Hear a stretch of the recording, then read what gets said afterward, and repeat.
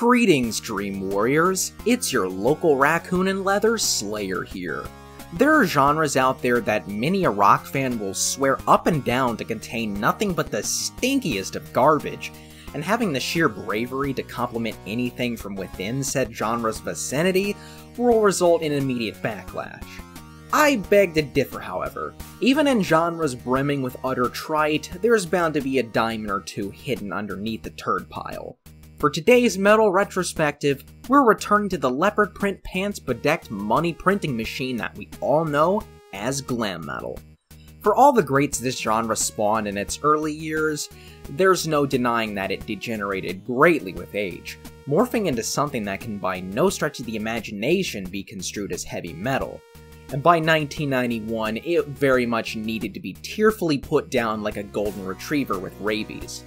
With a legacy tarnished by turd after ungodly turd, only a few glam metal acts remain critical darlings in the music community at large. Well, as the title suggests, we're not going to be talking about GNR, Def Leppard, or any of those other classic rock radio staples, but an unfairly overlooked bundle of melodic metal majesty known as Dokken. Formed in LA back in the 70s when Van Halen were making their rise, Dokken are one of those bands that deserved far more than what they got.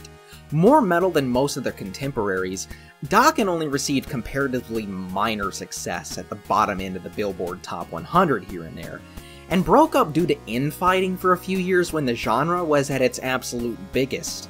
This, along with some other factors, contributed to a hair metal band that didn't become a household name, but for the metal community at large, a hair band that's actually respected.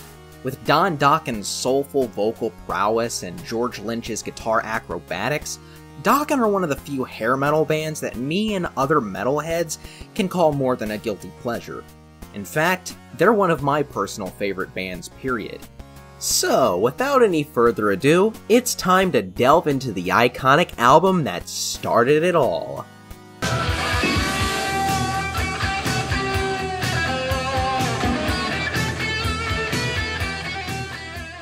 Dokken's inaugural effort is an interesting case indeed, as it was released twice. The 1981 version was released on French label Carrere, and is a fairly raw affair containing some of hard rock's 70s remnants. 2 years later it would be re-recorded and released by Elektra Records. Sadly, the album would prove unsuccessful, and Elektra considered dropping the band due to the fact. With the passing of time, Breaking the Chains has gone on to become a beloved early glam metal classic, with the standout title track being one of the crowning gems of early 80s metal, complemented by an awesomely cheesy music video. As for the rest of the album, it's okay.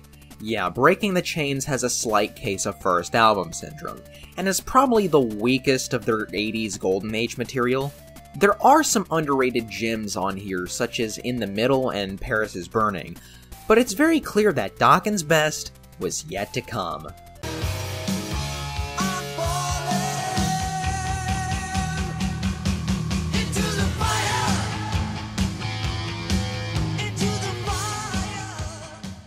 Now that's more like it. Dokken's first truly great record. Dokken would enlist Tom Werman as producer this time, who has hit records under his belt from other glam bands such as Motley Crue, Stryper, and Twisted Sister. The recording sessions weren't all grand, as vocalist Don Dokken and lead guitarist George Lynch would begin their now famous infighting. Then again, infighting and division seems to be the norm for almost every rock band in existence. That set aside, Tooth and Nail is a fucking masterpiece brimming with classics such as Just Got Lucky and Into the Fire. Even the album's token ballad, Alone Again, is great. A somber emotional breakup song, and one that hits close to home for me given the multiple breakups, both platonic and romantic, that I've been through in my life. But for those fearing Dokken's just another cheesy hair band, Tooth and Nail balances out the glam stuff with speed metal gems like the title track and Turn On the Action. Proof positive that Dokken aren't your ordinary hair band. In short, this album is the first in Dokken's trilogy of 80s masterpieces. A must-own for fans of classic metal.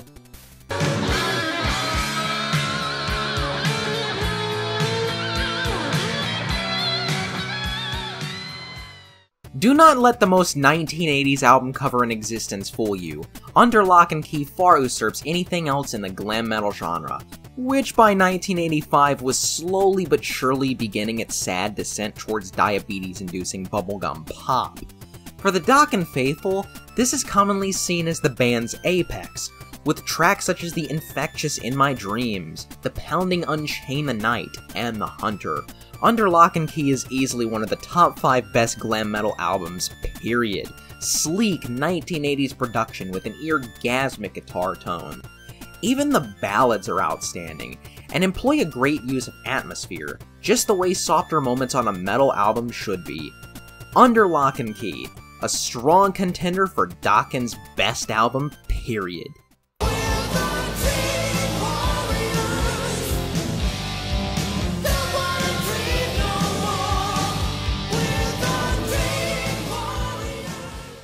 In that landmark year of 1987, Dokken would release Back for the Attack. Out of their 80s material, this would probably have to be the most blatantly glam album, but do not let that deter you. Even as a pop metal album, Back for the Attack is the best in that category for 1987, the same year as Motley Crue's vacuous ode to mindless fornication, and an album Def Leppard spent roughly the GDP of Bulgaria on to predictable results. While other glam bands were simply making brain-dead songs about sex, Dokken wrote an opening track delving into the consequences of said mindless sex. In other words, STDs. But without question, the real party piece is Dream Warriors. A song I personally interpret as being about nightmares and sleep paralysis demons. That's part of what makes Dokken so great. Not only is the music a big cut above the competition, but the lyrics are Shakespearean by glam metal standards. Unfortunately, with Don and George constantly at each other's throats, Dokken would call it quits for over half a decade, ending out the 80s with a stellar ballad by the name of Walk Away. But with the 90s on the horizon, Dokken's brand of metal was quickly falling out of style. Don Dokken would produce a solo album in 1990 entitled Up From the Ashes, which I will say is a pretty good album in and of itself, but Dokken themselves wouldn't reunite until the midst of the 90s grunge craze, no less, before finally releasing a comeback album in 1995.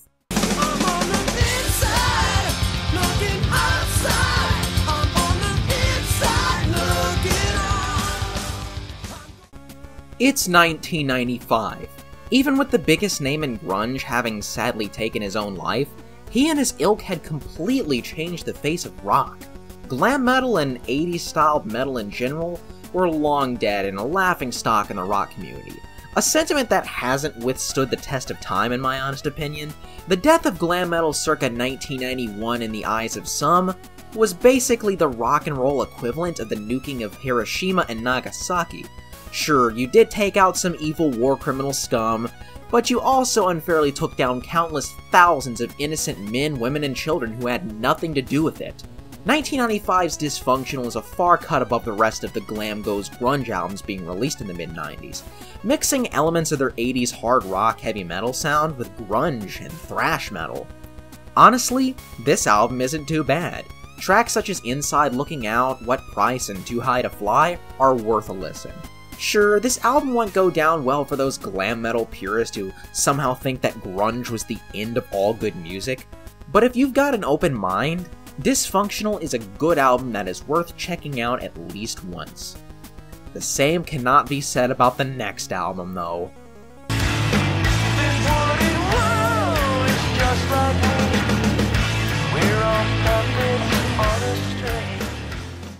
Released in the exact same year as Motley Crue's bafflingly awful Generation Swine, Dokken's Shadowlife might as well be a companion piece to that pseudo-grunge dog shit, complete with an ugly mid-90s album cover that looks like something a 13-year-old made in Photoshop.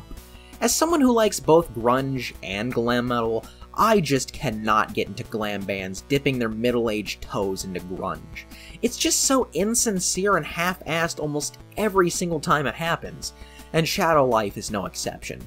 It's an album that no rock fan of any breed is going to get any enjoyment out of, especially back in 1997. Without question, the worst album Dokken has ever recorded.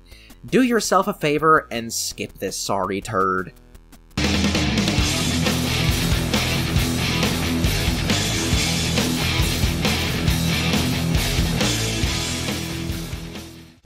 For their next album, Dokken would give George Lynch the boot and enlist guitarist Reb Beach from glam metal punching bag Winger, a band that might be a tad bit overhated in my opinion. After the previous outing's failed attempt at aping Pearl Jam bombed like Nagasaki, there was nowhere else to go but up, which still means that compared to their 80s output, Erase the Slate is a fairly mediocre affair. But overall, it's superior to that previous album that lives a life in the shadows. Still, I can't truly recommend this album, and it's safe to say it's still one of Dokken's weaker albums. The definition of a 6 out of 10.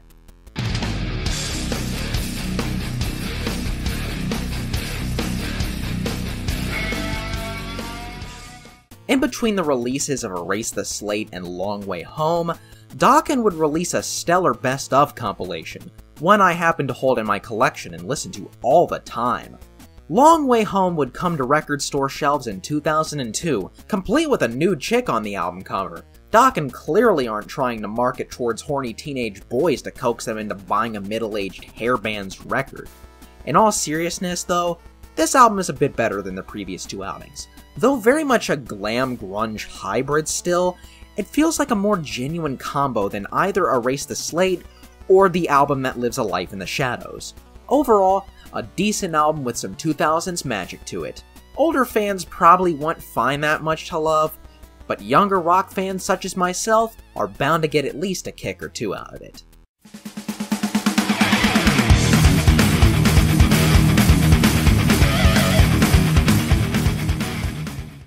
Once again, Dokken had gained a new guitarist by the name of John Levin, who remains the band's guitarist to this very day. Within the first few tracks, you can tell this album is a qualitative rebound, albeit one that can understandably not live up to their 80s perfection. You've got a perfect blend of hard rock and metal such as The Last Goodbye and Don't Bring Me Down, and morose 2000s rock ballads such as Escape and Can You See. If you're someone with a soft spot for the 2000s like me, Hell to Pay is honestly worth listening to. Much like Dysfunctional, Hell to Pay is a perfect mixture of contemporary rock with their signature sound. For fans of 2000s rock, this is the Dokken album to own.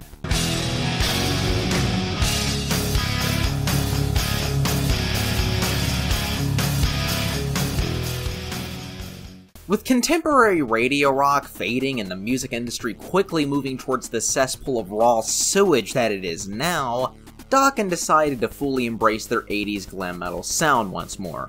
Granted, I liked Dokken's take on 2000s rock on Hell to Pay and even Long Way Home, but it was clear that fans wanted some good old-fashioned cock rock metal, and Lightning Strikes Again is great neo-glam metal.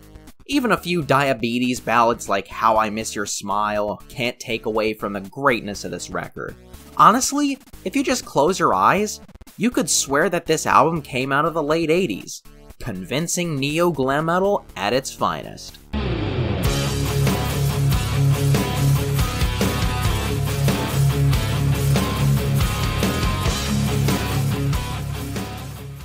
Dokken has not released a full-length album in a decade by now.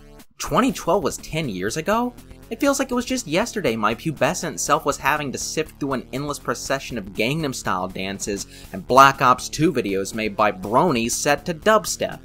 Broken Bones is more of the same neo-glam metal from Lightning Strikes Back, really. I prefer the previous outing to be honest, but Broken Bones is still a decent record overall. For those fearing this might be Dokken's last album, Don Dokken has announced they've already recorded a new album last year. The thing is, this article is from a year ago, and still no new album as of this recording. Kinda curious as to why that is. Even if that album never materializes, Dokken will remain one of glam metal's greatest bands. Sure, they may have fallen off during the 90s like most of their contemporaries, but their 80s output is goddamn perfect and far usurps the Poisons and Bon Jovis of the world. A band equally valid as a radio-friendly hard rock band as they are a metal band. It's honestly baffling they never had more success during their heyday. For all their metal chops, they knew how to bang out a catchy rock tune just as well, and had the music industry been more fair to them, they could have been at least a bronze to Motley Crue's gold. I guess Dokken were just a bit too artistically viable for hair metal standards. Seriously, if you're the kind of person who thinks that all hair metal is cheesy ballads and sex-hungry anthems, take a listen to Dokken's 80s material and watch as those shallow observations are quickly put to rest. Dokken, more than just another hair band, and in my honest opinion, one of the finest pop metal acts of the entire 1980s.